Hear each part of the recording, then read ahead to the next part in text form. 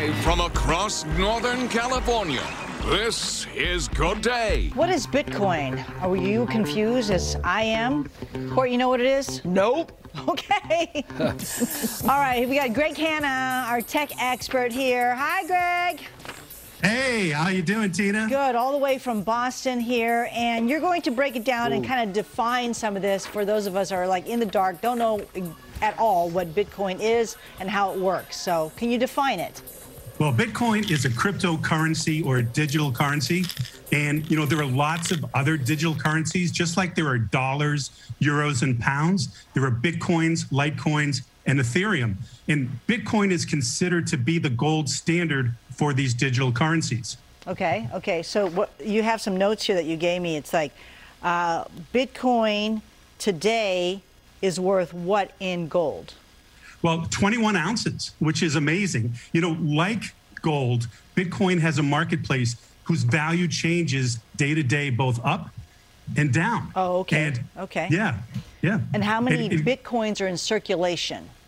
Well, you know, there are 19 million Bitcoins today, 18.7, but 19 million today. And Bitcoin is limited. There are only going to be 21 million total Bitcoins ever available. Oh, I see. But you don't have to buy a Bitcoin because you can buy a piece of a Bitcoin, which is called a what?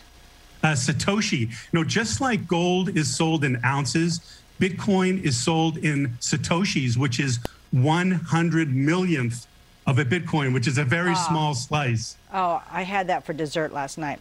Okay. So then you said also $1 invested in Bitcoin back in 2010. How long has it been around, by the way? Well, Bitcoin's been around, you know, since 2006, 2007. Oh, okay. And, you know, $1 invested in 2010 would be worth over $49,000 today. $49,000 today? $49,000. Oh my goodness. Okay, so yeah, I think we wanted to know what it was because a lot of people talk about it and they, you know, it's just like a buzzword right now and we have no clue. Courtney wants to know, what do you do with it? Well, you know, you keep it safe on a wallet. You can also use it to buy stuff. You know, you can buy hotel visits. You can buy tickets to the basketball game. Okay. You know, you can even buy cars. Oh, okay. So it's like an invisible credit card in somewhat. Yeah, absolutely. You can think about it like an invisible credit card. That's a terrific example. You know, one day people say Bitcoin might be worth $1 million per coin. Oh, hello. Well, thanks, Greg, for breaking it down for us. We appreciate that. And if you want any more information from Greg, what's your website?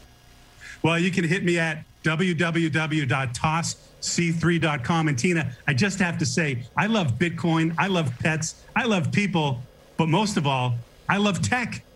Tech, there you go. All right, thank you. Back over to you. Thanks, T.